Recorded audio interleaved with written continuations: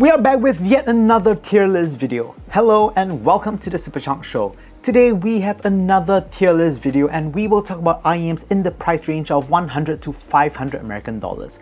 So this is a video for folks who want to level up from their cheapies and want to start getting serious. These are the types of earphones that will benefit more from a serious dongle that will allow you to extract more resolution and soundstage from them. Let's go! Okay, so the first IEM that we're going to talk about will be the DITA Audio Project Amps. So for the Project Amp, I'm just putting here because Reverend Dr. Thomas will ask in the comments how do I rate it. So yes, I'm part of the design team of the Project Amp and we wanted to do something different with a hybrid design. At DITA Audio, we prefer using dynamic drivers for a myriad of reasons and have always done so until now. We thought it would be interesting to design a hybrid IEM that instead of relegating the dynamic driver to only deliver bass frequencies like how other hybrids do, we use a full range dynamic driver that is mated to a balance armature for additional treble balance. Anyways, I won't rate it, so it's here. It has its own spot. I designed this earphone, so it's not ranked. Anyways, the first real IEM that I will rank would be the 7Hz 5. Now the 7Hz 5 is the latest offering from 7Hz and the coolest thing about this is that it uses 5 dynamic drivers. Initially I thought that it was going to be a little tricky to tune, but I was pleasantly surprised by the 5s. It sports a warm signature that has excellent mid-bass that lends for a great amount of dynamics. Mid-bass leans thick, which is a rarity in 2024 where it is just trendy to feature scoop mid-bass to emphasize mid-range clarity. I like how 7Hz just gives the middle finger to that and just do its own thing and create a breath of fresh air in 2024. This is also balanced with slightly elevated upper mids which help lift the thicker signature, making it more balanced sounding. So where do they go? I think that they are excellent. It is a breath of fresh air in 2024 where everything is kind of V-shaped and in the boring way. Next up, we have the Campfire Honeydew. So if 7Hz 5 was a positive example on how to make a warm sounding IEM, the Campfire Honeydew is an example on how not to make a warm IEM. The Honeydew is a temple of bloat featuring elevated mid-bass that lacks self-control and easily bloats, affecting the mid-range. I do like its chassis though, plastic fantastic with a nice metal nozzle. It does look pretty, but it isn't enough to save it from the bloaty signature. Resolution here is also quite poor as well. Rating on these would be a strong no. Yeah, it's just not one that is very nice to listen to. There is just too much bloat, although the chassis does look rather nice. Next up, we have the ZIIGAAT Arete. So this is probably my favorite offering from ZIIGAAT. The Arete features a 1 dynamic driver plus 4 balance armatures that is neutral, leaning warm. Faceplate on the Arete is really a thing of beauty. I like how it sparkles and catches light. Bass on the Arete is rendered by the dynamic driver. What I can say about the bass on the Arete is that it is very resonant and punchy. I like how it renders mid-range. It is really clean sounding and distinct despite having more excitable bass levels. There is no bass lead here, and this is a big plus for the mid-range as it maintains a rather pristine character. So rating these are just simply excellent, great. I do like them. I think they sit behind the 5s because the 5s are just a bit more interesting to listen to. Next up we have the, let's see, SIMGOT EM10. Now, so SIMGOT is playing the squeeze a ton of drivers into a chassis game with the EM10, featuring 1 dynamic driver, 8 balance armatures and 1 piezoelectric tweeter per side, and simply that is a lot. Sonically, the EM10 takes a different direction to what they released back in the EA500LM and EA1000, where those feature more of a V shape with elevated mids. These are straight up warmer sounding. Warmer sounding IEMs are a little bit more difficult to make them technically competent, but SIMGOT managed to do just that. These are the white elephant, the rare ones that are technically very competent despite them being warm, and as such are very refreshing to listen to. Again, you know, these pair, are they behind the 5s? Definitely not. I actually like them more than the 5s.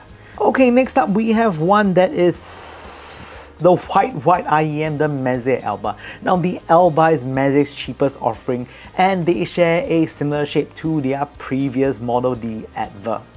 Featuring 1 dynamic driver and has a V-shaped signature that is easy and fun to like, it is a great option if you're looking for a Meze earphone on the cheap. I found them to have decent levels of resolution to match as well. They are kind of decent. I wouldn't put them into good because resolution here, it's passable, but it's not that amazing. It's okay. Next up, let's talk about the... Let's see, what should I talk about?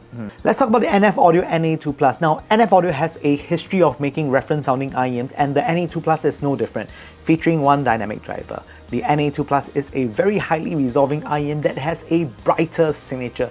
This is one for listeners who are a bit more experienced and can appreciate the class-leading levels of resolution. However, for folks who are not used to such a reference signature, it can come across as a little bit too bright. But nonetheless, these are excellent because really the resolution on offer here, it's really good for its $100-ish US price range. It's performing beyond that. It's just that it might be a little bit bright, but despite that, excellent levels of resolution, so it goes behind the 5s. Next up would be the 7Hz Aurora. The Aurora is the flagship from 7Hz. At the moment, they opt to make an IEM with an interesting set of driver combination, featuring one dynamic driver, two balanced armature, and one planar tweeter. The Aurora offers a unique tone like no other. Featuring a more U-shaped signature, resolution here is excellent. For me, I feel that there is just a tad bit of sizzle in the upper mids. Apart from that, I really like the titanium Damascus faceplate that features layers upon layers of color. These are quite different from the 5s, and I found that they actually complement each other pretty well because these are a bit more traditional referencey sounding rather than the 5s being a bit more fun. These are certainly good. Let's talk about the binary acoustics Dynaquattro. Everybody wants to know which is better, the Dynaquattros or the 5s. Truth is, it really depends. The Dynaquattro shines when you give it enough power. So when I did my review on these, I was mainly using the Lot 2 Power Go Touch, and that DAP drove these simply beautifully. However, I realized when I swapped to other dongles, then it kind of starts to struggle. What I like about the Dynaquattro is that it is tonally coherent with the use of 3 dynamic drivers plus 1 passive radiator. You get a full-bodied bass that is coupled by resonances from the passive radiator. Mids is also forward with lively detail. However, using a lesser dongle, the dynamics drop is quite significant. The Dynaquattro would have ranked higher if it was a little bit more efficient, so yeah, they just go behind the Aurora. It's good. If it's easier to drive, it would simply be excellent. So next up, we have the Truthear Nova. So the Nova was the highlight from Truthear in 2023, featuring one dynamic driver plus 4 balanced armatures. It utilizes the Harman curve to a T. It is quite a pretty looking IEM and technically above average, but as it follows what Harman sets it out to be, it does get lost in the mix a little as it is a wee bit boring. But alas, it is a decent offering. TANCHJIM Origin. Origin is a single dynamic driver that is semi-open from TANCHJIM. When I was listening to these, they remind me of the SIMGOT EA1000 with the exception that the Origin is just slightly not as good. Bass is deep but does not reach the lows of the EA1000 while resolution is above average as well. So all in all, where do I place them? I think that they are good. They are an enjoyable listen, it has good resolution, it's quite nice with that halo glowy sound that is made available through its semi-open design. It's good. And of course, talking about the Origin, now I cannot ignore the EA1000 from SIMGOT, which shares a really rather similar tone to the Origin, but have better resolution and bass that is just punchier as well. There's this glow halation to the tone that makes the EA1000 so beautiful to listen to. It has a V-shaped signature with an elevated upper mids, perfect for female vocals. So where would I rate them? They are better than the Origin, and I think that SIMGOT does resolution very well. I think they will go in front of the Arete. They are excellent. Next up, this is an interesting one. These are the Elysian Pilgrim. So when the Pilgrim first dropped, I was pretty eager to hear them, so I went down to my local audio store just to try them out. I wasn't blown away by them, however. The Pilgrim plays it very safe with a V-shaped tuning with enough resolution. Inside it is a one dynamic driver that is paired with 3 balanced armatures. It is a little bit more sub-bass focused compared to mid-bass, and this helps to create a signature with really clear mid-range. I, however, found dynamics here to be decent enough. All in all, a very decent performance, but nothing really outstanding. I think that they are better than the Albas, but Yeah, they are decent. Moving on, let's talk about the BQEYZ Cloud. Now, the BQEYZ Cloud did surprise me, unlike the Pilgrim. I had no expectations for the Cloud as it really wasn't talked about all that much. All I know was that it had one dynamic driver and one passive radiator. What surprised me was the levels of resolution this IEM churns out. It is highly resolving that is coupled with the largeness of tone afforded by the passive radiator. In a way, it actually also reminds me of the SIMGOT EA1000, especially when it comes to tonal color. Also, the teal color on the IEM is pretty interesting as well. I would say that these are excellent. They are not as good as SIMGOT, but it does quite a good job and I enjoyed them while I was listening to them. The next one are a bit interesting. I don't think many people know them, but they are kind of in the price class anyway, so I'll just talk about them. These are the Campfire Audio Comets. Okay, fine. These are a bit dated by now, but Campfire Comet is one beautiful IEM. I really love the fit and finish of the chassis. It feels super solid, but it's not the same when it comes to sonics. Featuring one balance armature, which is a tall order to ask of those balance armatures to render a full spectrum of sound.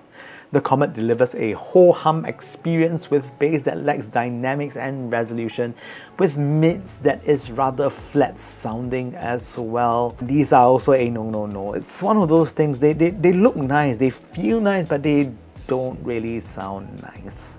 So next, let's talk about the Moondrop Dusk. Now, the Moondrop Dusk is Crinical's latest collaboration with Moondrop. It does come with a DSP cable that worked terribly on my iPhone where the app just refused to work. Fortunately, it fared better using an analog cable. Internally, the Dusk has two dynamic drivers, two balance armature and two planar. It features a natural warm signature which is largely pleasing and has good technical chops that allows for a high level of clarity and separation. I really enjoyed my time with the Moondrop Dusk, honestly, so are they better than Dynaquattros? I think that they are actually. They are just a tad bit behind the Aurora. I think the Aurora has better resolution, but the Dusk is no slouch either. It goes there. From Japan, we have Final Audio with their A5000. This is a level up from the A4000. The A5000 is the most balanced sounding in the A series and delivers an engaging listening experience with very well balanced sonics. Internally, they have their dynamic driver, what they call the F-Core driver unit, powering it. The A5000 is largely comfortable as well as the chassis is so light and has a nice shibbo finish. That is the finish that you get on cameras, DSLRs, and is paired with a beautiful box braid cable. Sonically, these are a very well balanced earphone with a natural tonal weight as well. These are certainly good. I still prefer the Aurora, so they are... will they be in front of the Dusk? Well, I think just maybe slightly behind, but still good nonetheless. And next, let's talk about the HIDIZS MP145. Now, the HIDIZS MP145 changes things up for IEMs that uses a planar driver. Planars usually exhibit a tad bit of metallic upper mids, but HIDIZS managed to minimize that by creating a very endearing listen on the MP145. I like how it renders soundstage as well as it just simply sounds really large. These are certainly excellent sounding. These are ones that I really rather like, but the shell is a bit big, so I can't really score it a bit higher, but hey, for those of you that can fit this, these are pretty excellent. Next up, let's talk about the TANCHJIM Kara. So I'm not sure where to start with the TANCHJIM Kara. I first heard it back in Chengdu last year and reviewed it some months later. These are a very safe and warm sounding IEM that has okay resolution and technicalities.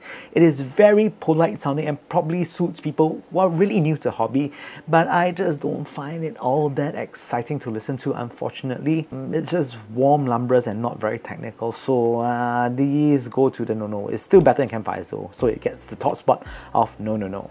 And next up, let's talk about the Kiwiears Quintet. Now, these are my favorites from the Harry Fruit brand. The Quintet is a very well-tuned V-shaped IEM with elevated upper mids that uses 5 different sorts of drivers inside. One dynamic driver, 2 balance armature, 1 planar and 1 piezoelectric tweeter makes this an eclectic listen. Resolution on the Quintet is very high and delivers them quite cohesively despite all the different types of drivers used. Resolution is simply just top-notch. Rating, these are excellent. These are the best from Kiwiears. And for the last IEM, we have the SIMGOT Supermix4. Now, the SIMGOT Supermix4 is like the Quintet and it uses a ton of different driver types. One dynamic driver, one balanced armature, one planar, and one piezoelectric tweeter form the heart of the Supermix4. Tuning-wise, the Supermix4 is a warm listen, and in 2024, SIMGOT has tuned their IEMs to be warm, and the cool thing is that they have the versatility to make it happen. I just wish for them to have a tad bit more bite, and that would make me very happy. So are these good or are these excellent? So it's a bit hard to say. I think for what it is and for the price, it offers a very compelling listen, but I don't think that they are excellent. They are good. So all in all, this is my tier list for the price range of $100 to $500. Let me know what are some of your favorite earphones in this price range, and yeah, if you want me to put them somewhere on the list, ask in the comments below. I'll try my best to slot them in somewhere. Also, just one thing to note, I've updated my earphone tier list ranking thingamajig right here in the description down below. You can click to see what I think about all the IEMs out there. With that said, I hope you guys enjoyed this week's episode of the Superchunk Super Audio Show. If you guys like more tier lists, let me know what sort of tier lists you guys like, so maybe I'll create them if I have the time. Also, by the time you're watching this, I am preparing for my Hong Kong trip. I will be going to Hong Kong this year, and maybe share some really cool IEMs that is being unveiled there. With that said, I hope to see you guys soon.